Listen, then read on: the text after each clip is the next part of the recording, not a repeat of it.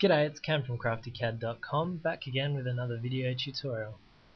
In this video I'm going to be demonstrating how to create your own customized template file in DoubleCAD XT. Now I'm using the free version, so if you're using the free version, everything I'm doing here you should be able to follow along with. So to start with, I'm just going to start a new drawing, and we're brought to this template selection screen. All the templates you see here are packaged with DoubleCAD, and we're going to build our customized template on top of one of these. So select the template that has the most settings closest to what you need. So if you're doing an A1 sheet, or if you need imperial units or metric units, pick the one that has the most settings set correctly to start with. I'm going to select the black metric template, click OK.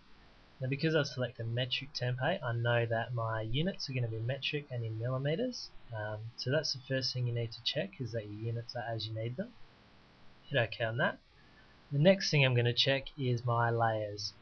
So as you can see, that template only has two layers in it. One's layer 0 and one is dimensions. I'm going to start creating the layers that I'll typically have in one of my drawings. So I name my layers by the line width and the line type. So 1/8 is a 0.18 millimeter thick line.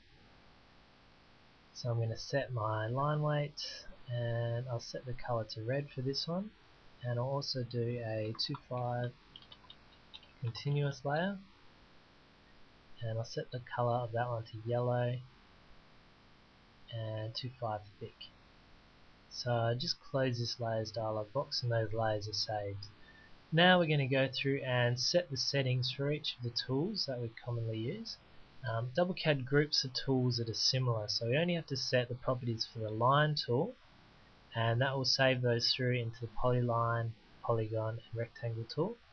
Similarly, we set the properties for the arc tool, and that sets them for the circle, spline, ellipse and elliptical arc tools. So I'm going to select the line tool, set my default layer to be 2.5. I want to set all of these other properties to be by layer.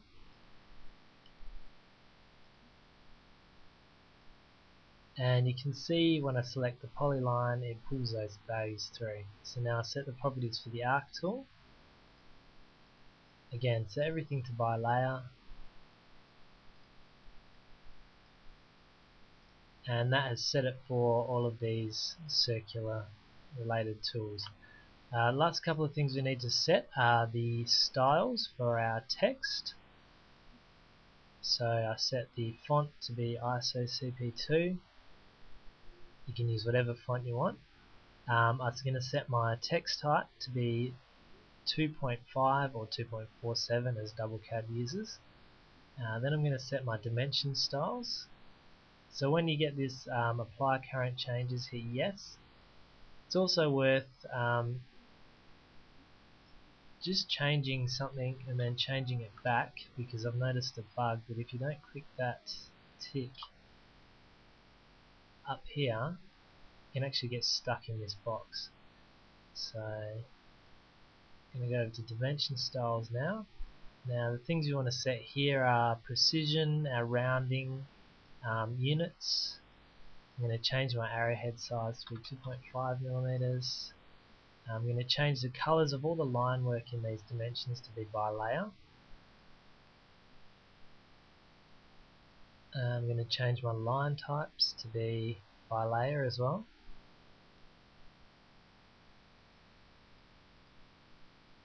And my line widths to be by layer.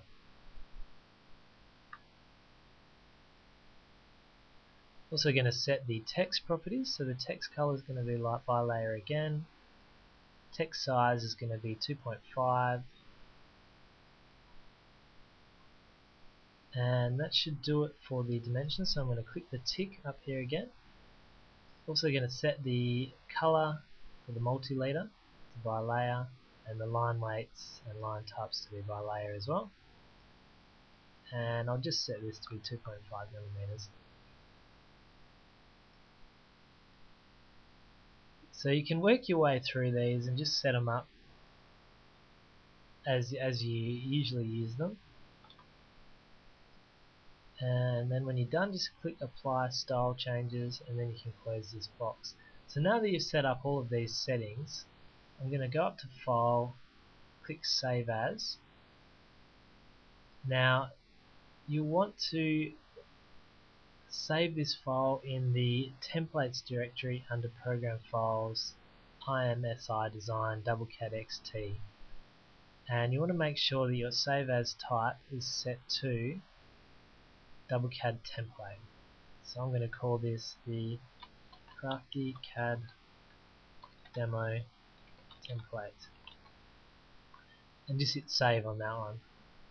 Fill in the details here.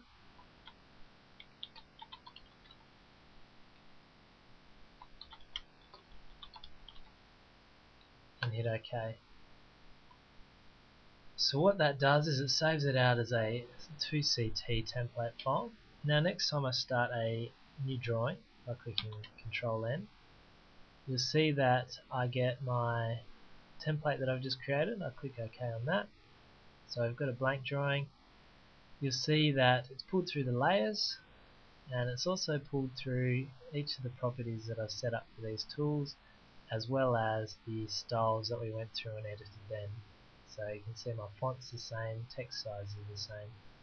One more thing that's quite handy to do here is to actually jump over into Layout tab, and if you want to, you can insert a title block or any other line work, general notes that you typically have on a drawing, save them into your paper space, and also save your page setups. And once you've made those changes, you can just save this again over the top as a template, or alternatively you can actually use Open command, set this to be template, and under this directory we can open up the template itself, make the changes here, and then just save it straight out. So I hope that's made the templates in DoubleCAD a bit clearer for you, and hopefully this will save a bit of time as you're creating your drawings. As always, feel free to leave any comments or feedback, or just drop me a line at cam@craftycad.com. Thanks for watching.